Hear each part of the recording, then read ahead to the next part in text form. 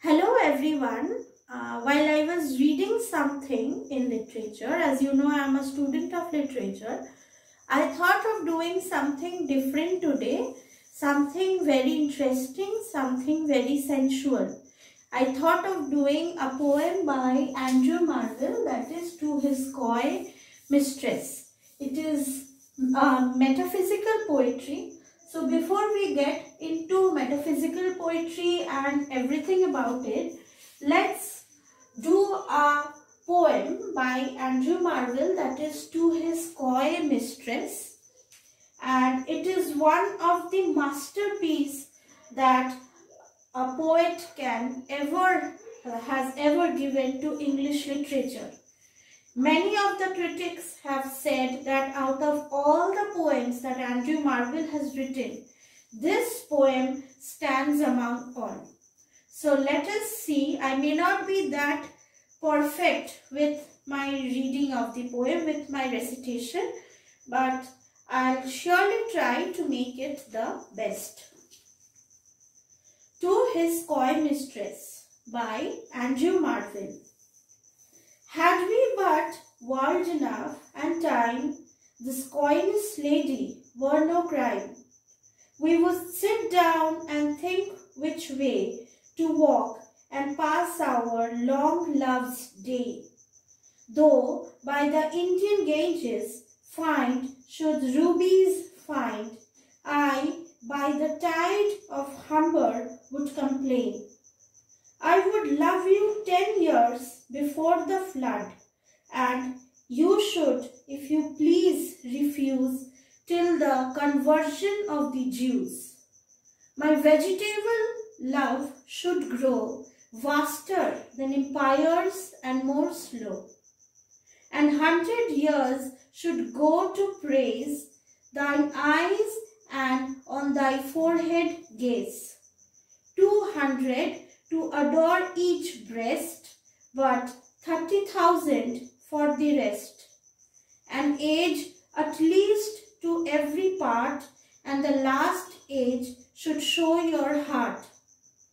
For lady, you deserve this state, nor would I love you at lower rate. But at my back I always hear time's winged chariot hurry near, and wonder all before us lie, deserts of vast eternity, thy beauty shall no more be found, nor in thy marble vault shall sound. My echoing song then worms shall try that long preserved virginity, and your quaint hue honor turn to dust. And into ashes all my lust, the grave's a fine and private place, but now I think do there embrace.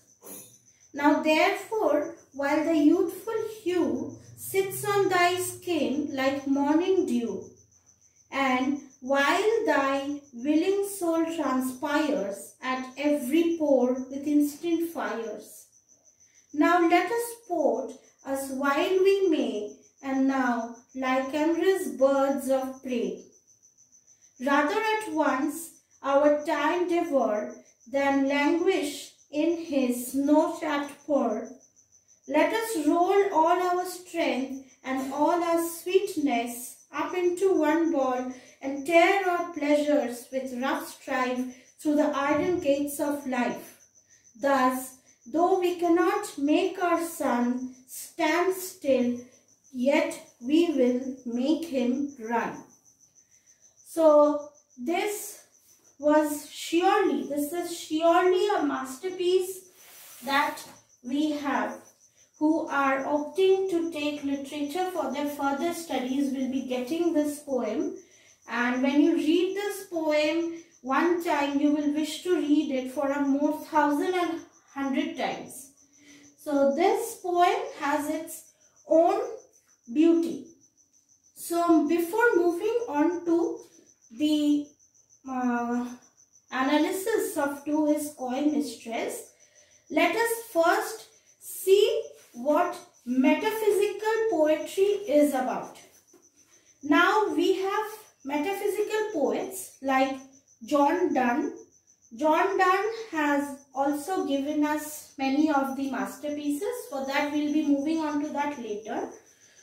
So why was metaphysical poetry introduced? We had the 17th century English literature and there was a trend of romanticism all around. Now, the great poets of that era was John Donne, Herbert, Marvell and Vaughan.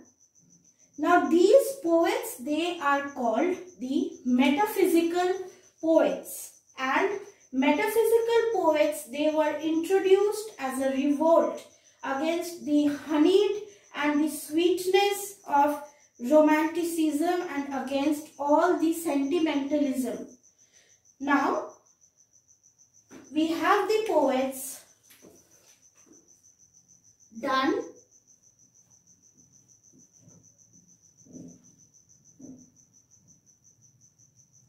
Herbert,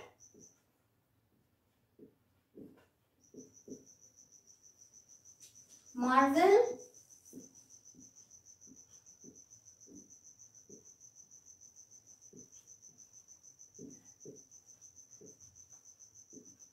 they all are known as the great poets of the metaphysical period.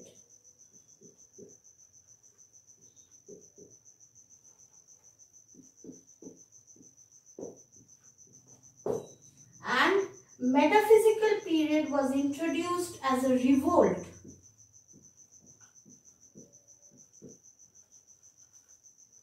against the sentimentalism.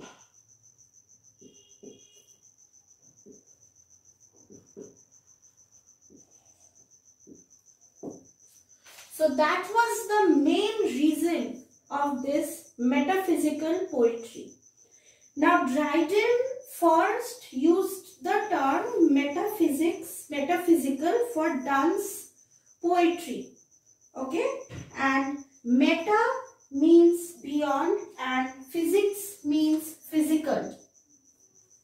Meta, that is metaphysics. Meta means beyond and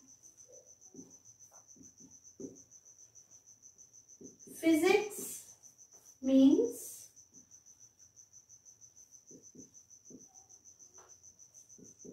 physical nature.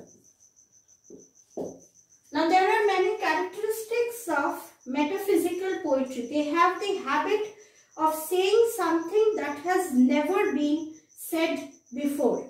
This is very much prevalent in the metaphysical poetry. That is, they say something which is very uncommon, that has never ever been said before.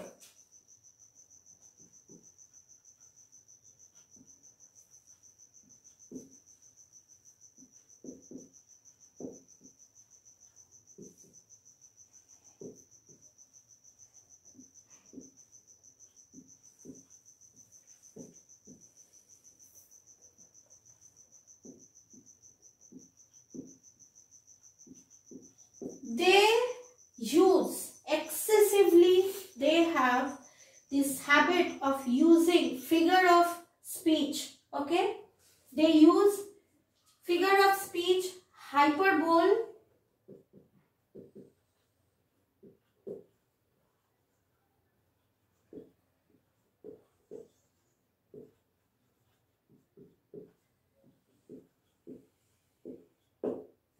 and their similes and metaphors are far-fetched and they are often drawn from unfamiliar sources. Now the main thing of metaphysical poetry is that as they never concentrated on sentimentalism, okay, they never had the habit of, they never got into this honeyed idea that romanticism had. They always had logic and intellect. Their poems always had logic and intellect. Whatever they wrote, it was a logic and of intellect. They had the combination of logic and intellect. Now, according to T.S. Eliot, metaphysical poetry displays a fusion of emotions and intellect, and it makes it an intellectual analysis of emotions. Now, if we go on to further, then we will be learning John Donne and his various poems and how he has described metaphysical poetry. Not only his poem had metaphysics in it, not only his poem had intellect and logic, but he was also known for his love poems also. His poem included spirituality, love, lust, body. Okay, his bodily urges, the sexual favors that he wanted. Now, in this poem, in Andrew Marvell, what he has written, we will see what is the real meaning that he has wanted to give us.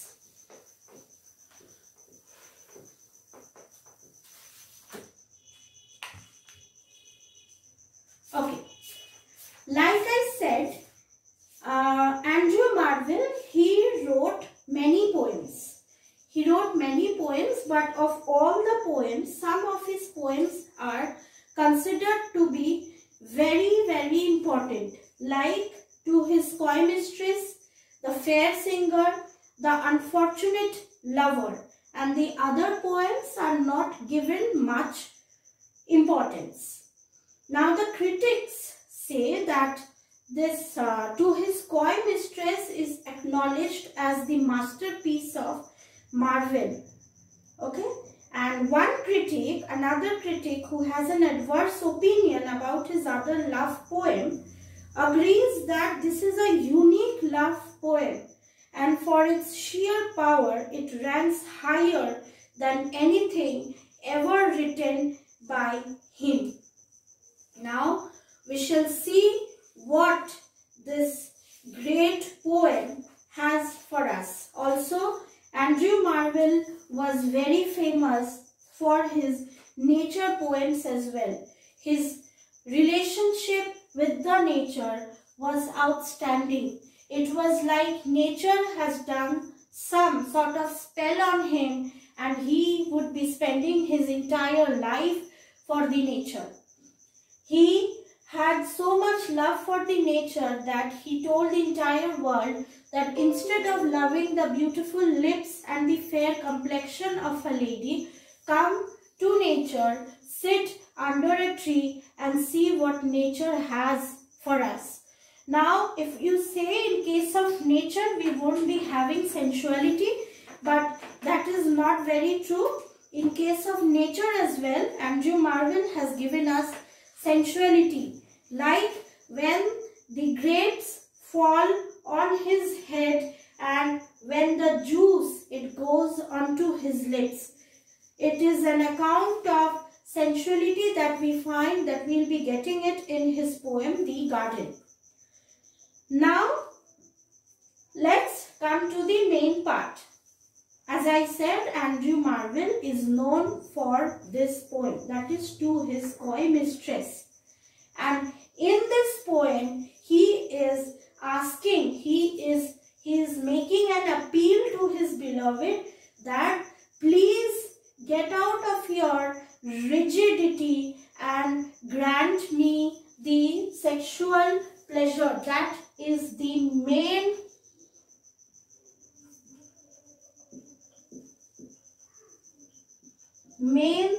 thing of the poem. It is a love poem. Okay, so here he is saying that please grant me the sexual favor. The lover here puts up his case vehemently with equally solid arguments. Now he is telling his beloved that why she should be doing so, why she should be indulging with him into this sexual thing, and the arguments are so solid that he builds up for him that no girl can reject his opinion. Okay, the beginning of the poem strikes with these keynotes. When you see the beginning of the poem, there is keynotes if only. It begins with if only.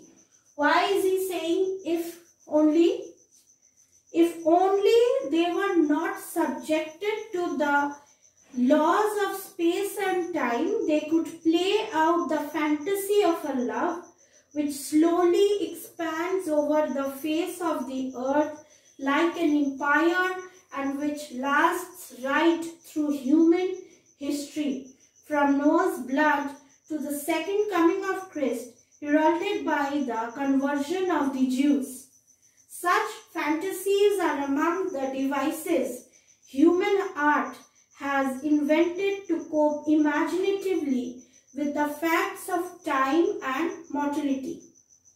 Now, the poem presents a metaphysical conceit in a pictorial way. What is it? The lover is talking of his love in a very fantastic and unrealistic way as well. Had we enough time and space at our disposal, we would have done this. This is really a bit funny. And moreover, lover saying that he would love his mistress for a 10 years before the flood and would spend hundreds and thousands of years in admiring and adoring her various parts of the body. It is nothing but a metaphysical conceit. Okay? It is nothing but a metaphysical conceit. So here, as you all can see, that this the Andrew Marvell, he is very desperate for his beloved, for lovemaking. Now here been said about conceit. Conceit is a kind of simile. Conceit is a kind of simile. Okay? It is a kind of simile or metaphor where the poet tries to compare two vastly different images through the force of his advocacy. Okay? It is a kind of simile or metaphor.